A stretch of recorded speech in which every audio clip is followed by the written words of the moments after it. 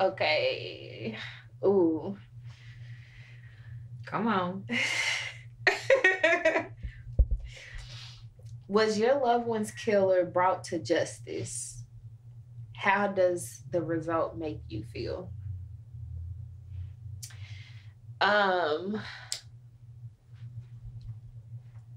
Ooh.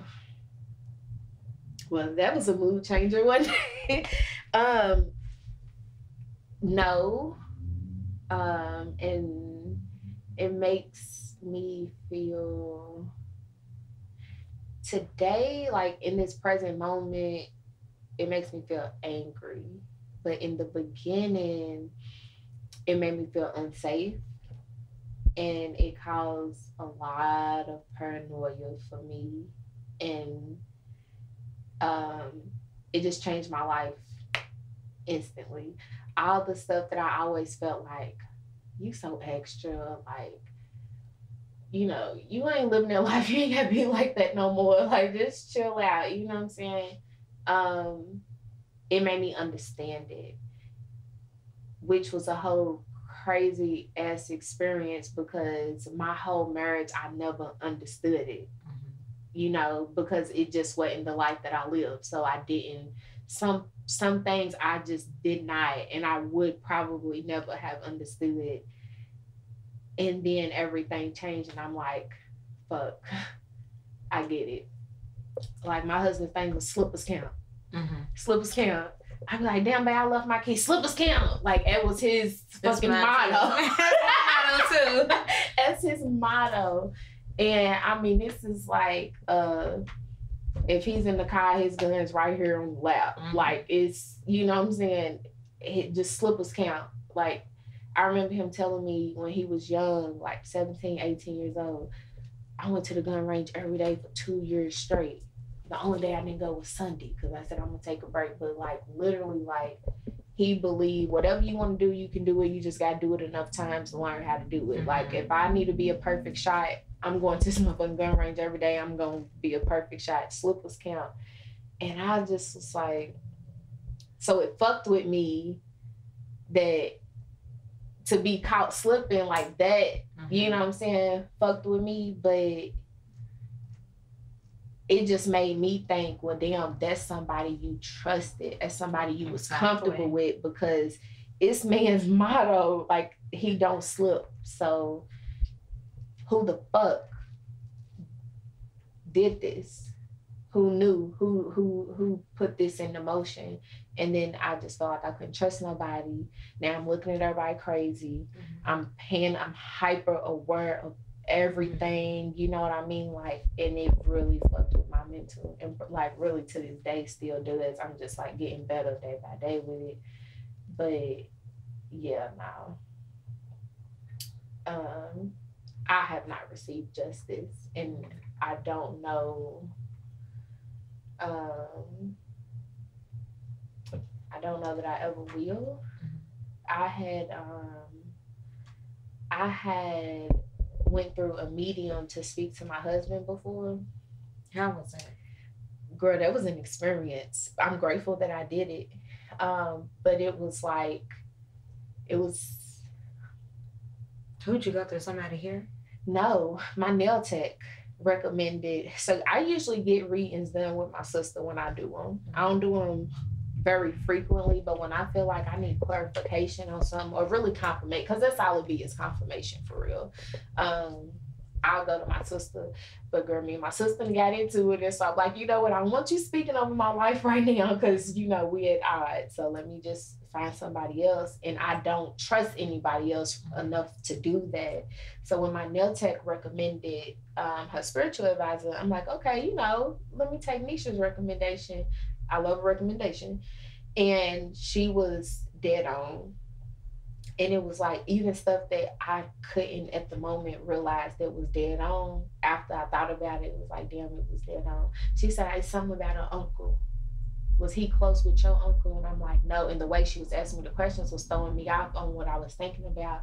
And it took me a few minutes to get down to the fact that my husband's uncle passed within a week, like within 2 weeks of him passing.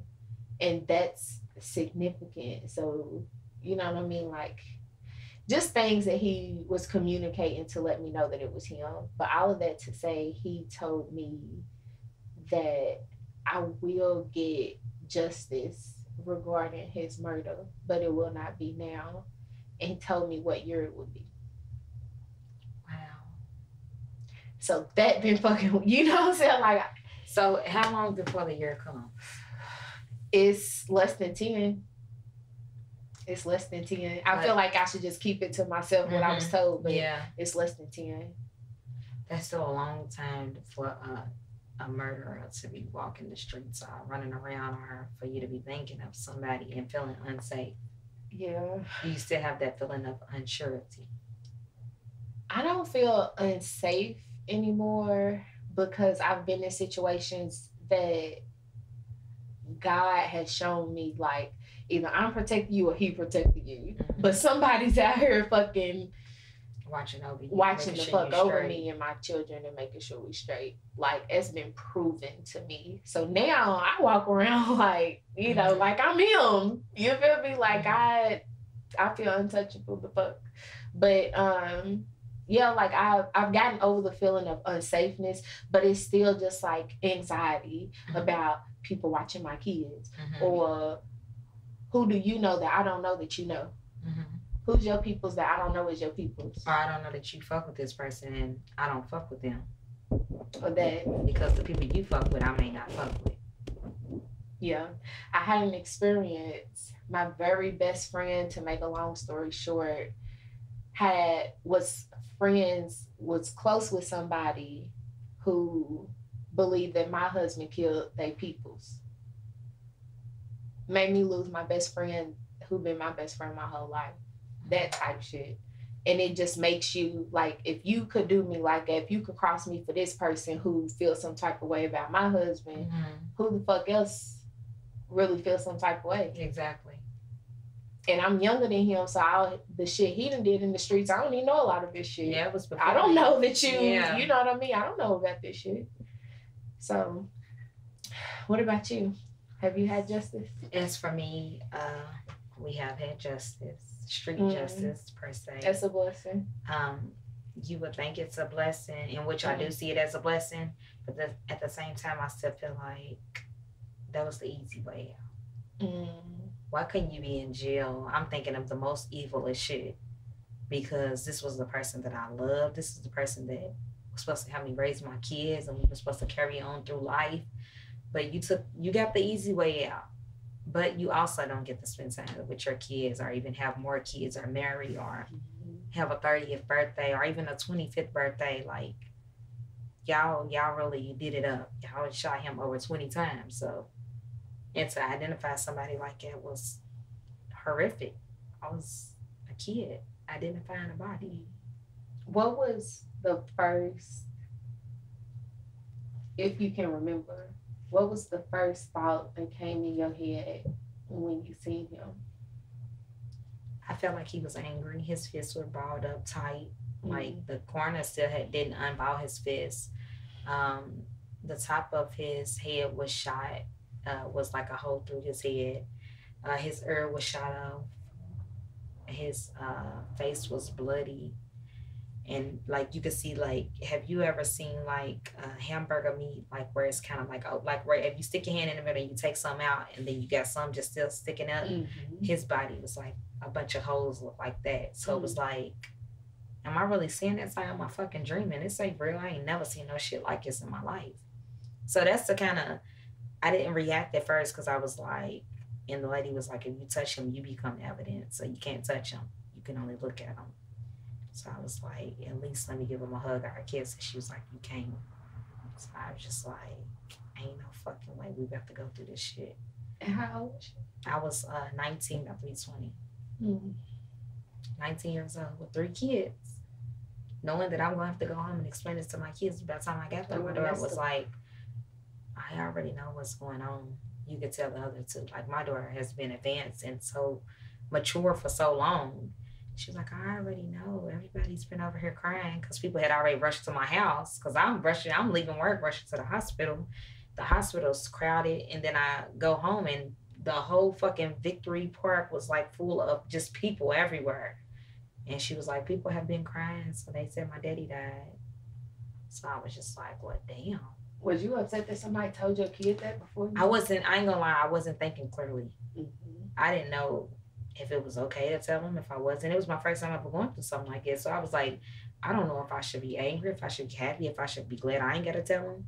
So I told her, like, what she wanted to know, the little questions that she asked. People was like, it was too much to tell a child, but she asked.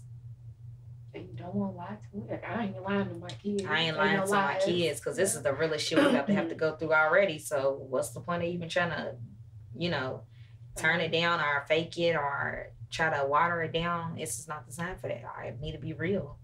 Do you tell your kids about the lifestyle your husband lives? Yeah. I mean, all the time. All the time, but they think that a lot of the time, because they listen to all that rap music and stuff, they be thinking I be over exaggerating who he was. They be like, he didn't like that. And I'm like, I ain't gonna lie to you, he was a nutcase. And they're like, nobody was crazier than you, mama. But I'm like, no, he was crazier than me. You ain't believe it? They don't believe it. They don't see it. Funny. And they love like King Von, Lil Durk, Lil Baby, 21 Savage, all of that. They just be like, nah, my daddy wasn't that type of person. I couldn't see him being that type. I'm like, I know you didn't know. He kept y'all away from it, but he pushed me right on into it. So I know. I ain't telling you no lie. Your daddy was nuts. And see, I be thinking like, how much am I gonna tell my son? But I feel like because kids just get it honest, right? Whether you around your parent or not. I feel like you should keep it real with them. If they ask, keep it real with them because there's gonna be somebody to go out there and tell the story for you, and you don't want that. You wanna like my kids are game tight. If you ever get around them and talk to them and stuff, you be like, "It's little girl, how old are you?" And people ask it all the time. People like, "How does she know that?" I'm like, "I told her." So you ain't gonna finesse my daughter out of nothing. You're not gonna finesse out of pussy, out of money, out of nothing. Everything's gonna come real from me. So anything else that you tell her ain't gonna matter, cause she gonna be like, "My mama already told me, so you can't run no game on me." I just wonder, like, do I choose to tell that? I think it'll just come a time. It'll come a time. I didn't tell them right away, over the years. Mm-hmm. But now that they're in middle school and they seeing like different stuff, and like it's a little girl that was in their school that was pregnant, so she's be way younger than I was having a kid, and I thought at 16 when I was pregnant with my first child before I lost my first child with their father, because I would have had 4 kids. Mm-hmm. I'm thinking, oh, look at them calling. I'm thinking, 16's too young. But to know that a 12-year-old is at their school pregnant, it's like, I better give them the game. Somebody's up there doing something. I don't know what's going on in school or what's being fed to these kids at home. But I don't want them to come to school and make my kids feel like this shit's okay. Go get your money. Always go get your money. Don't depend on nobody. Get out here and get an education, grow, buy you a house, travel, and then see if that's what you want to settle down and do and be somebody's baby mama, wife, or whatever the case is. But don't let nobody finesse you out of your future. Yeah. Your future. Because Lord knows I wouldn't have been thinking to have no 3 or 4 kids by no one person that I ain't married to and not finishing my college degree. Like, I'm supposed to be a lawyer right now. We all have a perception, an idea, a plan of what we're going to be in life. And sometimes it don't work out like it. It never works out like that. Yeah.